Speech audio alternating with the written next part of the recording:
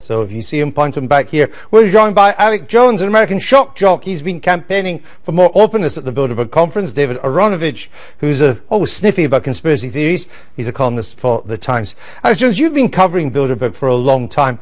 What have you ever found out about it? In that piece you just played, there's nothing in the water. Hydrofluorosilicic acid in major Harvard studies has been causing a 7-fold increase in bone cancer. What's that got to do with Boom. Bilderberg? What have I discovered about Bilderberg? The BBC was able to get the documents decades ago that they helped found the Euro, which was actually a Nazi German plan to take over countries economically. No, that's on record. And I've interviewed members of the EU Parliament on the subject who were out there at the event. But what's that? 3,000 people. They turned 1,000. Bilderberg is heavily involved in the EU plan and helped hatch it, and it is a Nazi plan. They had Lockheed scandals, just like the big lobbying scandals right now in the 70s, and that's why the SS officer, Prince Bernhard, the founder, had to step down. It is the ultimate lobbying meeting while you guys have this huge scandal going on. Your prime minister's going there. Balls was just here, Bilderberg group member. We have forced them from cover to admit that there are puppeteers above the major parties. David Aronovich. So now we know now we know that Bilderberg has given us the euro. Yes, I mean, if you talk to Alex for any length of time, you discover all kinds of things that you didn't know about the world. We've blown it wide open. You have. You have absolutely blown it wide open. But it leaves me with a huge question for you, Alex. And it's really, you have uncovered the New World Order, which is deadly. It's full of what you call people who are criminals. Well, this is what I'm coming to. It's full of criminals, etc., who seek to run the world and will kill anybody who gets in their way. And you are almost, have been, a lone crusader powering against them.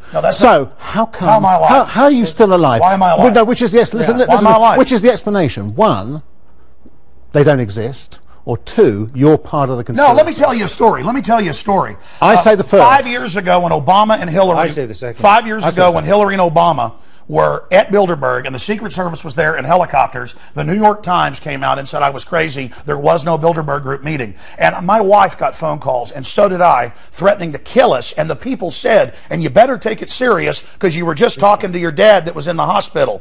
You better shut your mouth or we're going to cut your head off. But now if they were going to kill you, they listen to everybody's phone lines. They call up and harass people that expose them and tell them what they were just talking about. They harass people. You're going to say there's no spying. Alex, it's like Nazi Germany. You only spy on the bad guys, huh? You let him speak now. Well, sure. Alex, I saw one of your ministers say this, though. No, Alex, I'm here. There's tyranny. No, shut up. Infowars.com. I'm here to testify that your head was not cut off. Ladies and gentlemen, if they kill me, it turns me into a martyr. It puts big exclamation points on the end of what I've said, and I have put out a lot of information. There's millions of others that are exposing it. And look, we have mega banks that are getting $85 billion a month of U.S. taxpayer money. Most of it goes to Europe and England.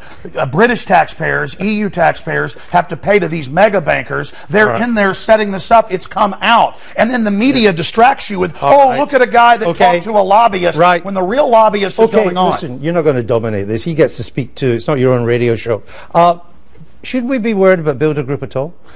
It's kind of, it's mildly interesting, the Bilderberg Group, and it feels, doesn't it, when you were talking about it in the film, slightly kind of out of date as belonging to the era when you couldn't, when you couldn't even admit in Parliament that there was a secret, you know, when we called the head of MI5M or whatever it was that we called them, we couldn't admit to these things. And so to the extent that it seems people weren't ready to be spied on yet. What was that a fact? People hadn't been acclimated yet. Did you let him finish? We're in a police state. It's 1984. Listen, you guys just want to normalize it. Would you let him Alex, finish? how come you're here?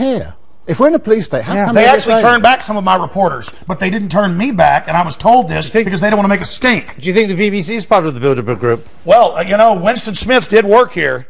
I mean, come on, Eric Blair worked here, and that's what he said it was. Why do you think we've let you on? Why have we let you on then? Because you guys think that you can manage the whole thing, and now our information's gotten too big. I have 3 million radio listeners a day. That's a low number. 3 million. I get about 50 million YouTube views a month. That's a very conservative number. I make films, put them online for free, that get watched 40 million times, like the Obama deception. That's why, because the establishment doesn't know what to do. Alex has this point, and it's an important one. I would have, say, 10 years ago said, listen to all this stuff. He believes that people put cancer virus in vaccine in order to create a eugenics program. That's what he believes. We talk about medical discoveries, and we would have said, I would have said, hey, that's kind of mad and so on. And it's an interesting psychological phenomenon. Like the problem is that conspiracy theories like this are believed in. Hey, listen, I'm here to warn people. You keep telling me to shut up. This isn't a game. Okay, our government in the U.S. is building FEMA camps. We have an NDAA where they disappear people now. You have this arrest for public safety, life in prison. You are the worst person I've ever interviewed. No, it's basically off with their heads, disappear David, them, thank you for being with us. Infowars.com. It's 11:30. You're watching the Sunday Politics. We have an idiot on the program today. Coming up in just 20 minutes. You will not stop the Republic. Humanity is awakening. Infowars.com. No. You guys are crazy. I'll be looking at the week ahead with our political panel. Until then, the Sunday Politics across the UK. Thinking the public isn't waking up.